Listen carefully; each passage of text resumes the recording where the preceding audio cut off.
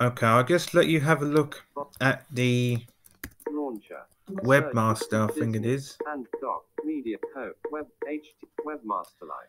Yeah, we're just going to let you have a look at the Webmaster Lite, which is actually a Webmaster Lite. HTML Button. coding program. Right button. Right arrow. Button. We have had a look at a few HTML editors for the past day, and actually in this previous video when I've just done, we had a look at an HTML editor.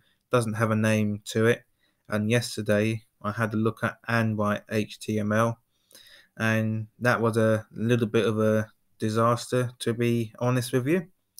And you can actually find that video, and you can also find the video of the HTML editor that I've just looked at. And so far the HTML editor, well, the one I've just had a look at, seemed a bit better than the Andwrite HTML, and that was by far off. Button. Text button. Open. Discount code. Big data JSON comparison. Link. So first of all, what we're noticing here is you've actually got the text box available to you, button, which is actually pretty good, to be honest. deltaxml.com. Big discount. Open.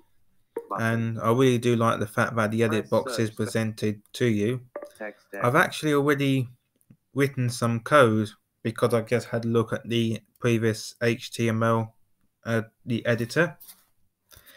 HTML, by the way, is basically a web page, so it's not like your everyday document where you just write your document and save it as a HTML file.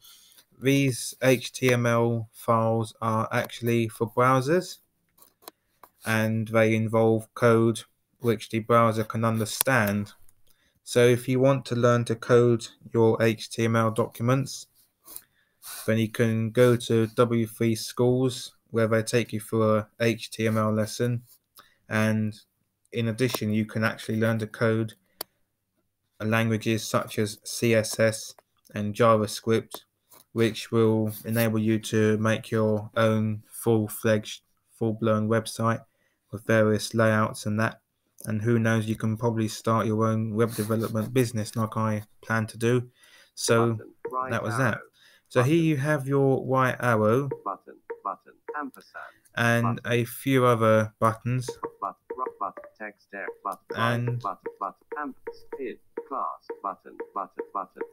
Webmaster Lite. And you've also got your various things. The class and the ID. The class, well, I'm not too sure on the class and that, but the ID is for identifying things, and particularly, well, not necessarily file. I think you can use the ID tag to identify files, but you can also use it to identify functions and that. But that's mainly for the JavaScript. But again, I haven't really done HTML or CSS or JavaScript, for that matter of fact, in a long time, so I'm not really sure on what some of these things mean. You do have the ampersand symbol available to you, and that's actually pretty handy, because if you're using your tablet to code and you're using the tablet's touchscreen keyboard, then obviously you don't really have the symbols available to you unless you click on the symbols icon, but then that's a little bit of a faff. So if you're using a tablet, what I would recommend personally is a Bluetooth keyboard, and you can actually get Bluetooth keyboards which are smaller and that can fit the same size as your tablet, so you don't really have to carry a long keyboard thing with your tablet. Anyway, let's get on with it. You do have some unlabeled buttons, however, which are a little bit of a pain for screen reader users, so it would be nice if the buttons were labeled, and you do actually have quite a few unlabeled buttons here. So I've actually just clicked on one, and actually before I continue, you do have these links here. Discount code BFDev21. discount code VF. .xml.com. Discount code VFDV21. Big data JSON comparison. Link. And I think that's mainly advertisements, but it is a little bit annoying and confusing why that's there. So I would rather that be somewhere else or not in the app altogether. What we're going to do is we're going to test this screen reader and how well it communicates with the... Now we're going to test the edit box rather, and how well that communicates with the screen reader. And sometimes when you're using some edit boxes, the screen reader doesn't really tell you where you are when you use the arrow keys or the backspace key. And that is because the edit box didn't really get on well with the screen reader. But I do believe that Chromevox is getting better on Chromebooks and therefore can, support more edit boxes. But there we go. Deny. Allow. Button. That is quite annoying because, as you saw, you had that permission request pop up, and again, you usually get these at the beginning of, when you start to use the app. So I wasn't really expecting to get the permission request while, I am actually using the app, and I wasn't really aware of that coming up anyway. So it would be nice if you got permission requests out of the way and done with before you actually, use the app to your heart's content. So what I'm going to do is I'm going to write, a little bit of gibberish. Well, not gibberish, but gibberish for HTML coders. Just a small sentence.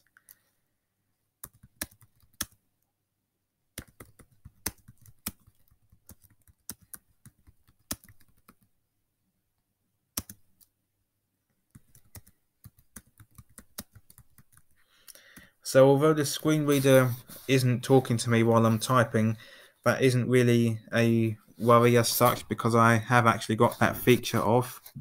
I did find that feature distracting, but hopefully, it will keep up with screen reader users as they type.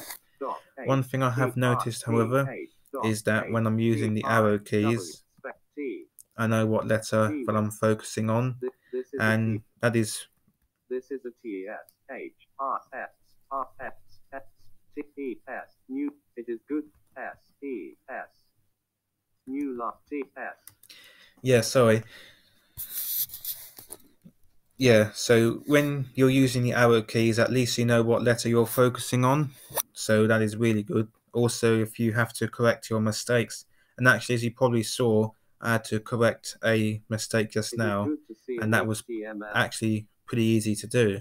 And I've been on programming languages for Chrome in the past where this is a tested well, it has been an experience, let's say. So I'm actually going to copy and paste some code that I have already done. And if you want to know more about this code, you can click on, you can visit the... Cancel. File name. HTML head. Head title test title body P. This is a test paragraph. HTML head. Cancel. Save. Button. Webmaster Live. Greater than. Less than. Great. End of text.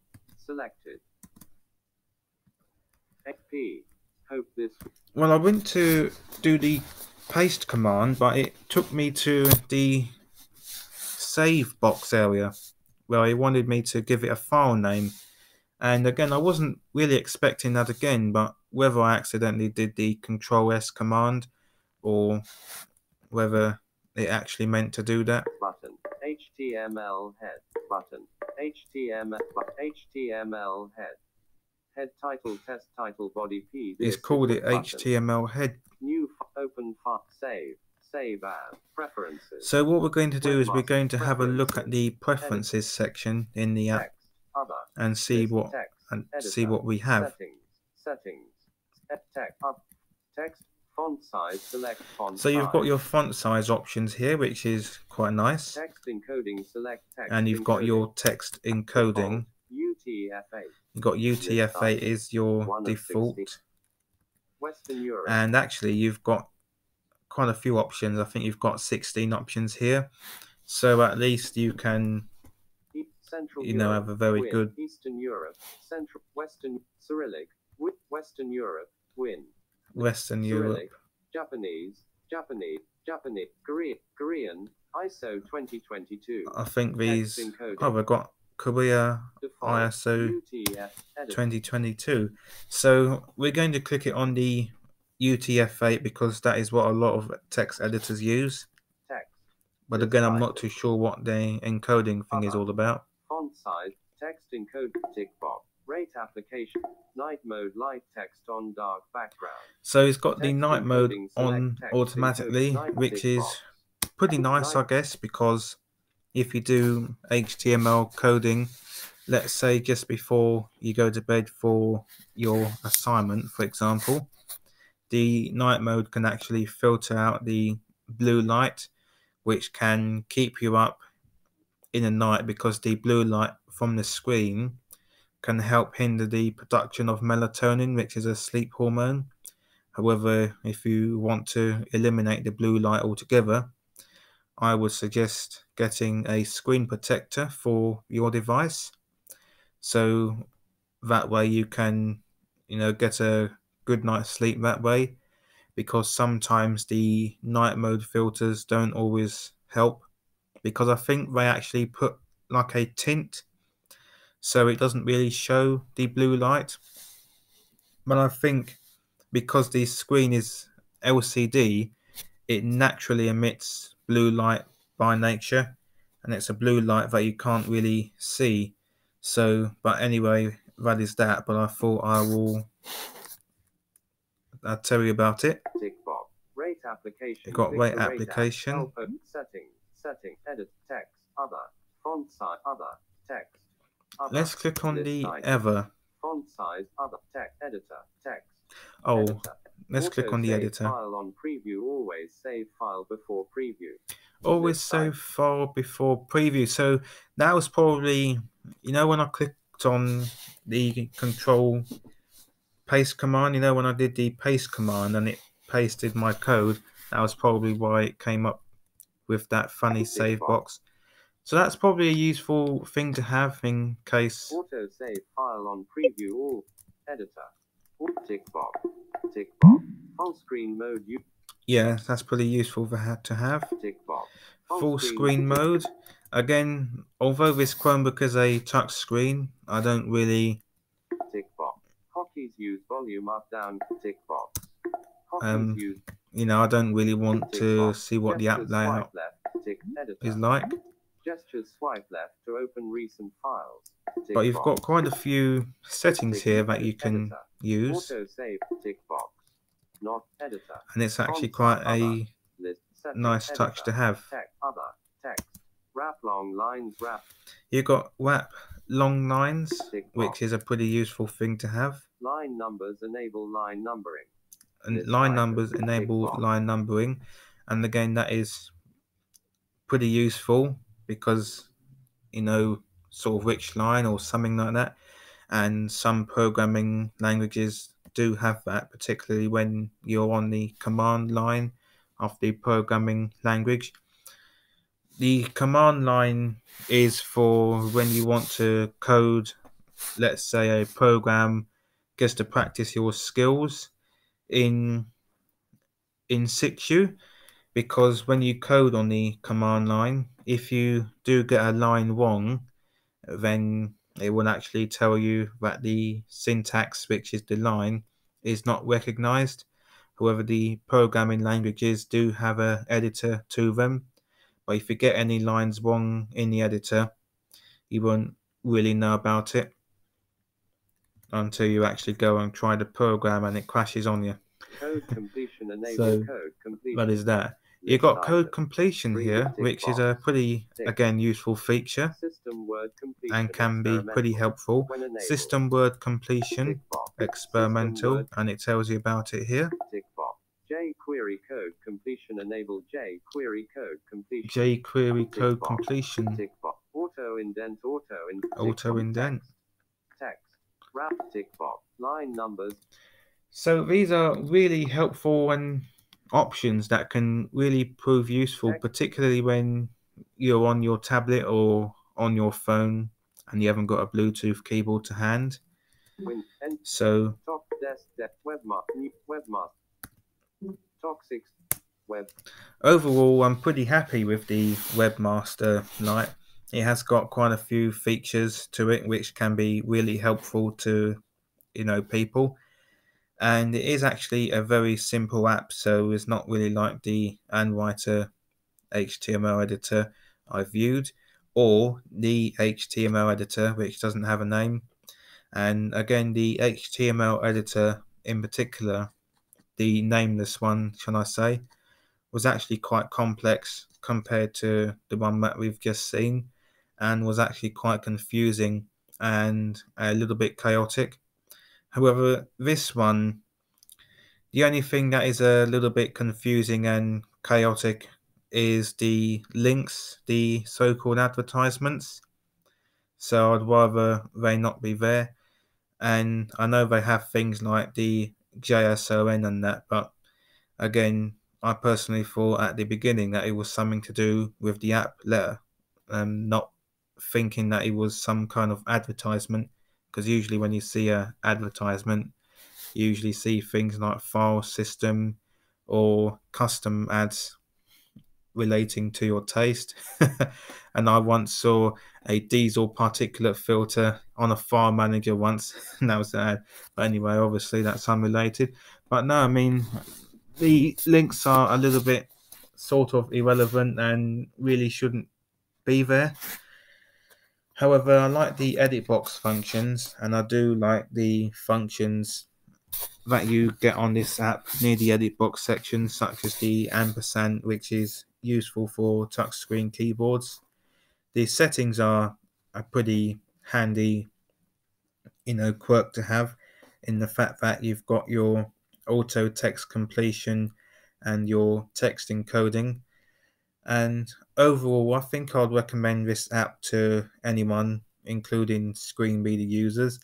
However, the app is a little bit on the simple side, so I would probably expect a little bit of complexity from this, but nevertheless, it is still a recommendation for myself. So I hope you've enjoyed this video. Thank you very much for watching. Stay tuned for more videos to come and HTML editors to review, and I will see you